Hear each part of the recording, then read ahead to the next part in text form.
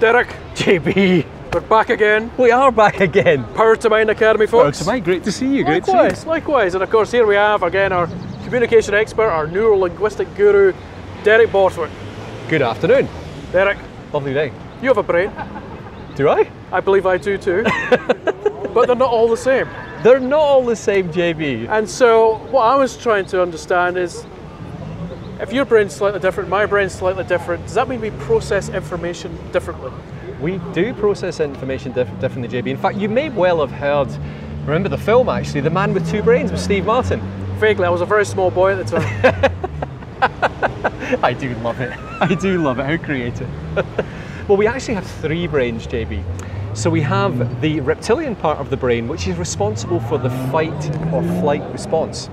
We then also have the mammalian part of the brain, or the limbic part of the brain, and this is responsible for emotions. Okay. And then we have the neocortex, which is responsible for the higher thinking or critical thought. And as over the years we will have seen, some people have this more developed than others. So that's 1, 2, 3 different brains. We have got three different brains indeed. And can you give us an example of how we process things differently through those brains? Yeah, sure. Well, I'm drawing on material here from Paul MacLean going back to the 60s under the Trion model, which is a great metaphorical model. I know there's been some research around that says it's more complicated. Of course it is, but it serves as a good model. And also from David Eagleman's research material. So the brain, in essence, what we have is we construct a model of the world, and that model is constantly being refined. So we're not always seeing everything in uptime, and in fact our conscious mind is the last bit of the brain to actually realise what's going on. It's about 6 seconds behind.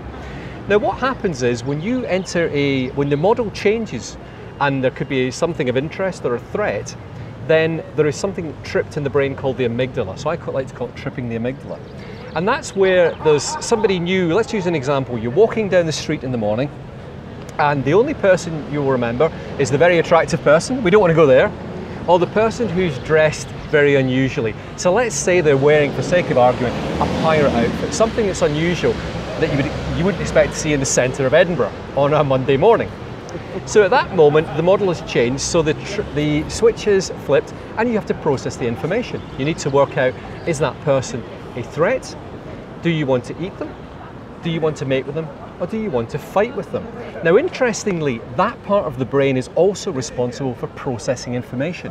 So at that point, the brain is working out, is the information I'm being presented with complicated, and is it interesting and exciting enough for me to then pass it up the brain?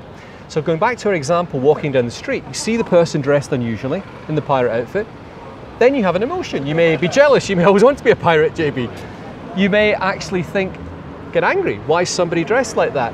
You may be envious, there may be a number, you may be happy, you may start laughing. There's a number of emotions. And then you have that moment as you walk down the street where you go, this is really odd. Why would somebody be wearing a pirate outfit at 9 o'clock on a Monday morning in the centre of Edinburgh?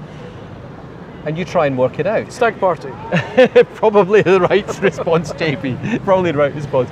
So what do we do in business? Well, we tend to do the reverse of this, and we tend to try and logic people into a decision using our critical brain to then get a good emotion about it, a feel-good feeling, and then latterly we hope that we're not perceived as a threat. So we're working on the inverse to the way the brain actually processes information. Okay. Now, of course, in those critical and important meetings, hopefully you're not going to come across a pirate. You never know, JB. I did try that once, it didn't go down too well. But thinking about those different types of brain, what are the sort of common mistakes people might make? How can you apply those different brains to the meeting situation? Yeah, well, what we want to do is we need to pique somebody's interest. Now, there's a number of ways you can do this. I like to call this a hook, and I elaborate more on this in the Power to Mind Pirate Academy. theme again. Well, you could have a pirate if you wanted to. You may not get the right response. But you can pique somebody's interest. You can use a story, for example. We're actually hardwired to listen to stories, and people are interested. As soon as you hear Once Upon a Time, your attention is focused. The other thing you can use is an interesting statistic or a shocking statistic. You can shock people. I wouldn't suggest giving them a fright, but by giving them information they may not have been aware of before, that tends to pique their interest. And there's a number of other ways you can do this as well, but these are some of the things that you can look to do in a meeting. Great stuff as always, Derek. So this is the ongoing videos for Power to Mind Academy. It is. These are just the ones we're putting out on YouTube. I will be recording the full modules, which I'm currently doing at the moment, which will cover every single nuance in communication right the way through the spectrum. And these videos that we're recording are going out obviously on LinkedIn, and they're going out on the new YouTube channel, which is the Power to Mind YouTube channel. Fantastic, and people could just find out on YouTube as a particular address they need to put in, any keywords. Yeah, it's YouTube/C/Power to Mind. So please subscribe to that and you get the videos in advance. And thank you for speaking to me today, JB. Fantastic, that sounds like my motorbike's ready, and we'll see you all soon. Thanks very much. Thanks for watching.